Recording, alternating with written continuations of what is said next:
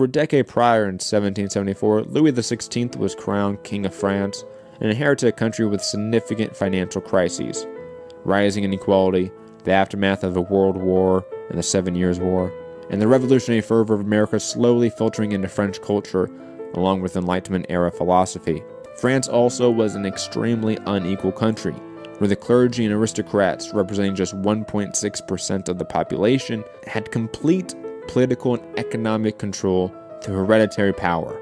Socialist Jean Girard described the economic subjection.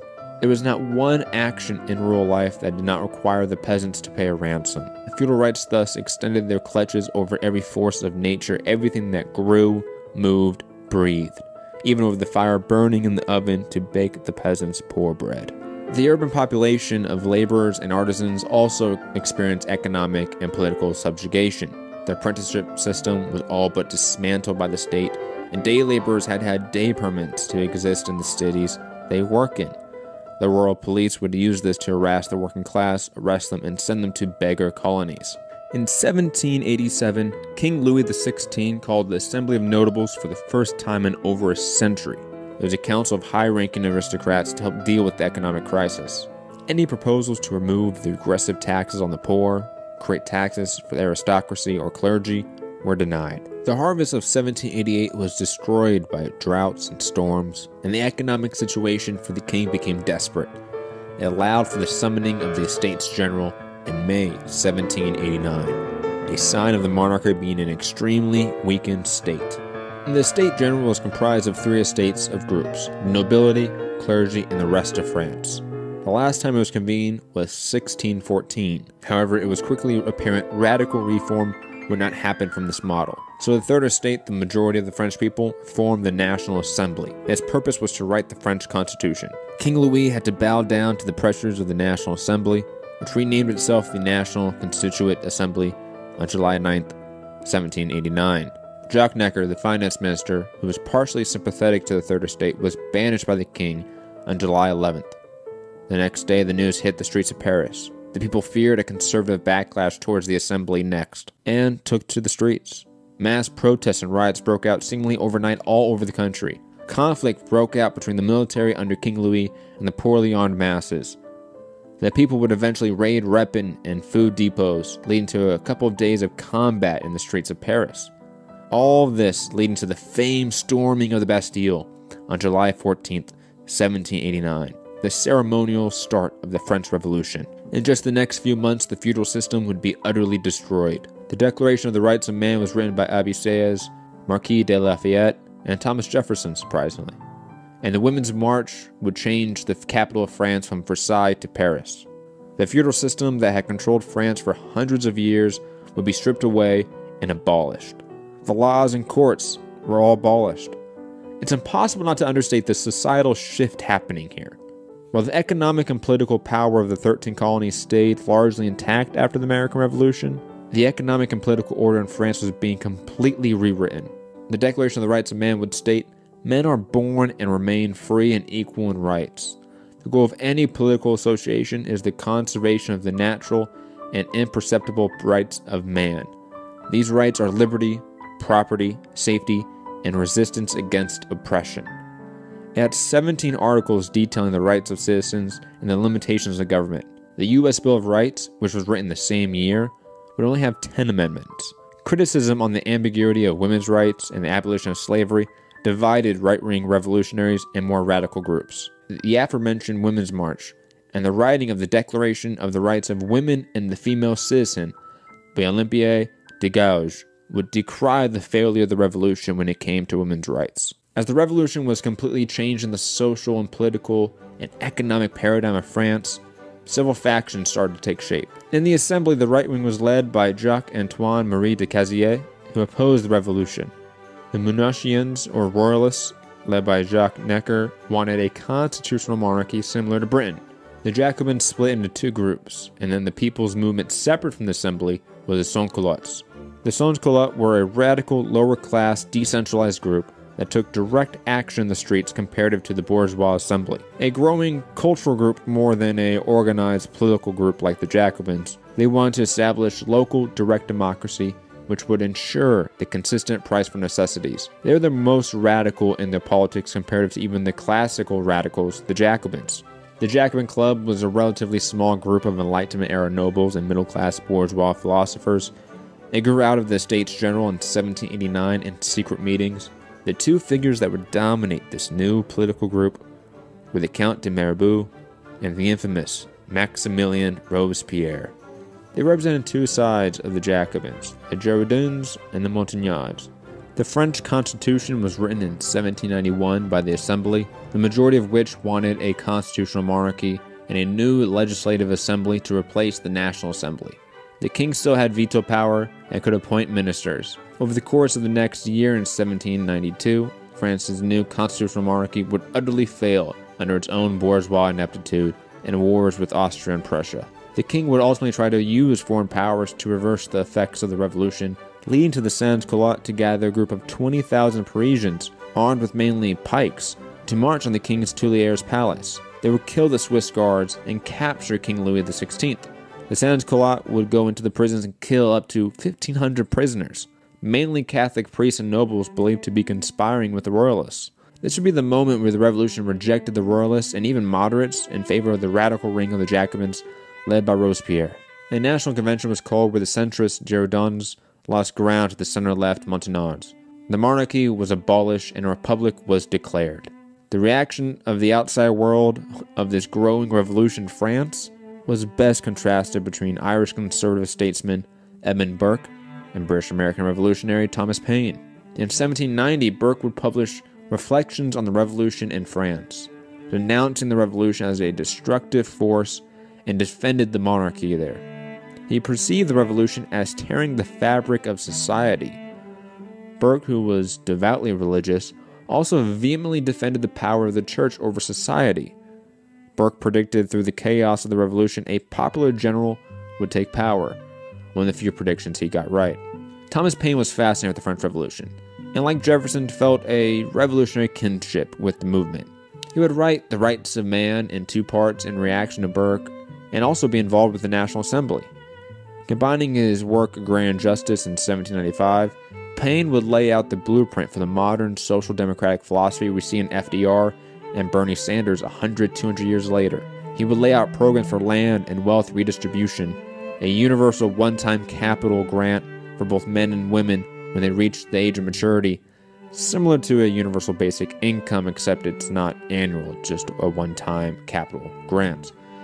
He also was the creator of the U.S. Social Security program well over a century before it was actually implemented.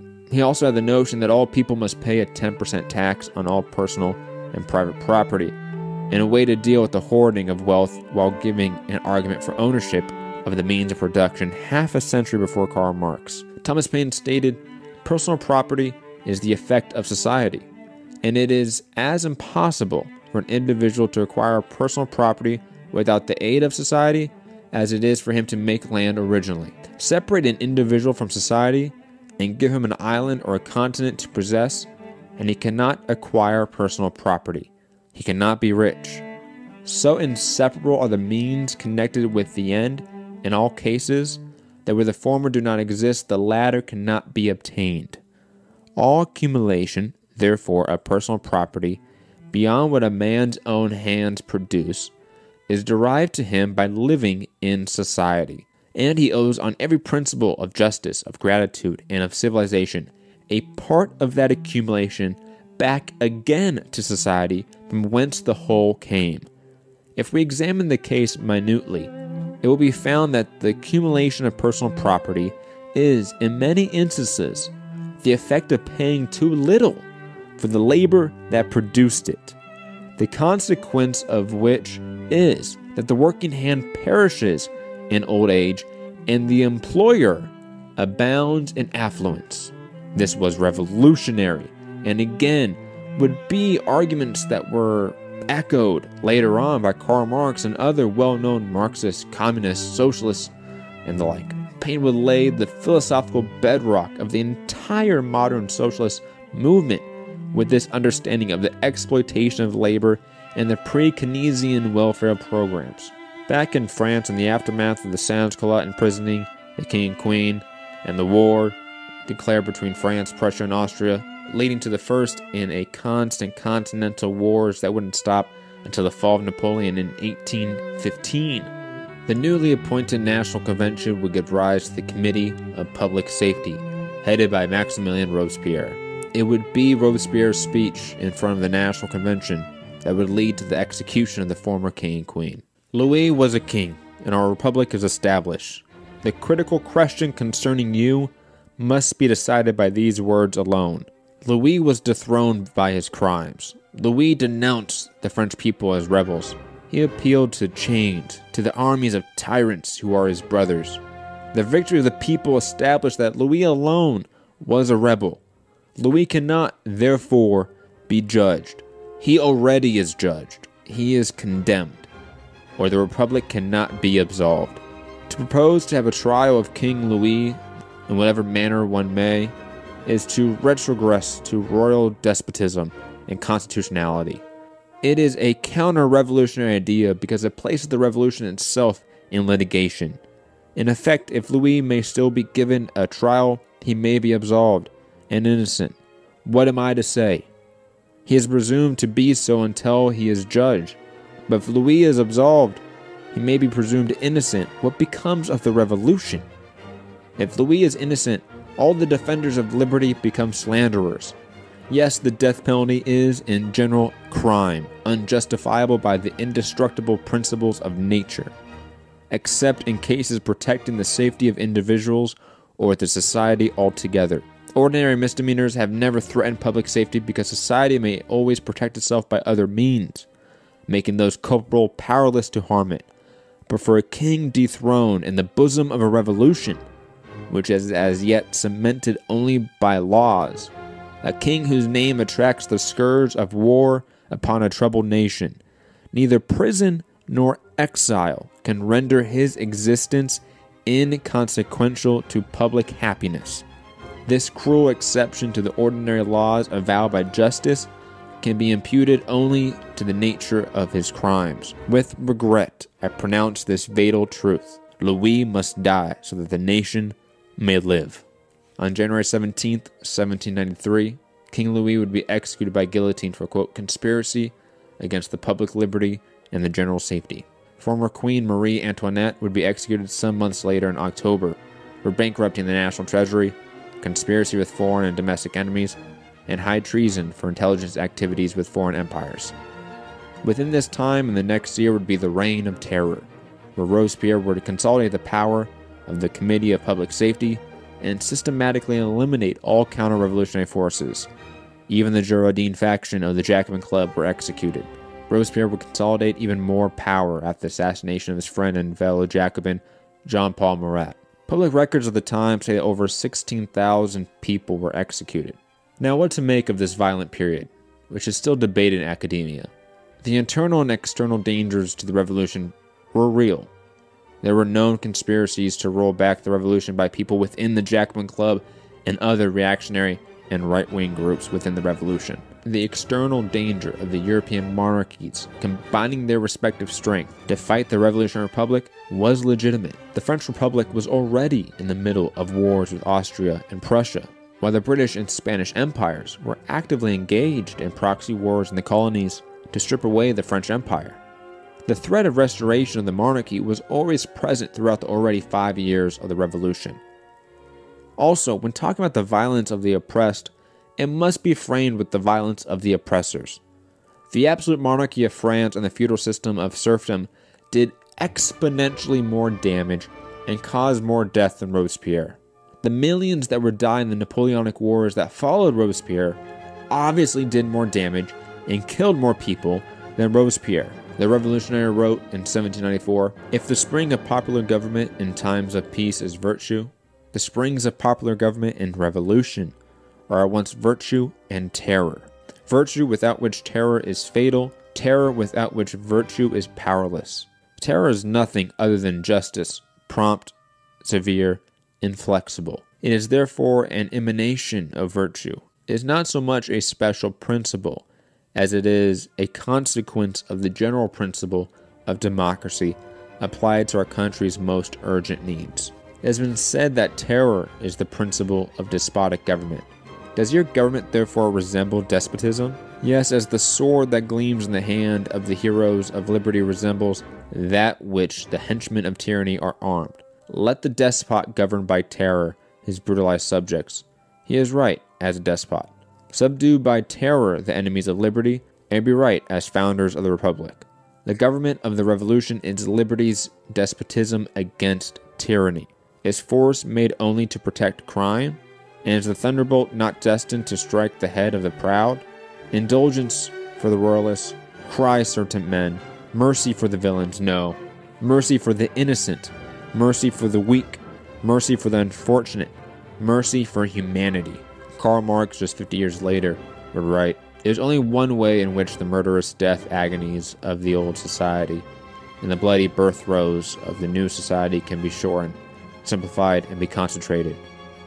And that way is revolutionary terror." Though, as writer Jonah Walter states, quote, "One more thing seems nearly certain. Sending political opponents within the ranks of the revolutionaries to the guillotine, the Dantonists, the Herbatists, was a reflection of political weakness that left Robespierre isolated and ultimately defenseless against the plots he so feared. No matter the morality of the revolutionary violence, this specific period would make Robespierre and his faction of the Jacobins alone in this world, where the enemies of the revolution were gaining power and coalescing."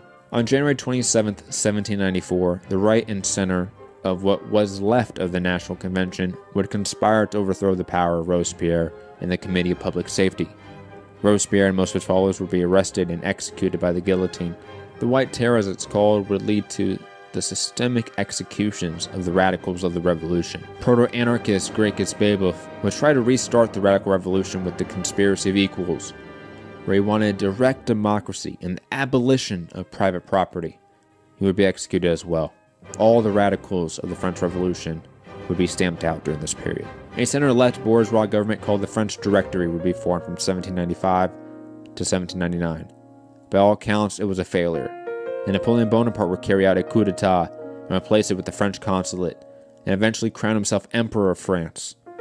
In effect, the French Revolution was over, and the Napoleonic era began.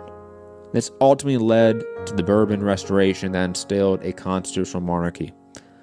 Nonetheless, many changes from the Revolution and Napoleon, societal, political, and economical changes, could not be reversed.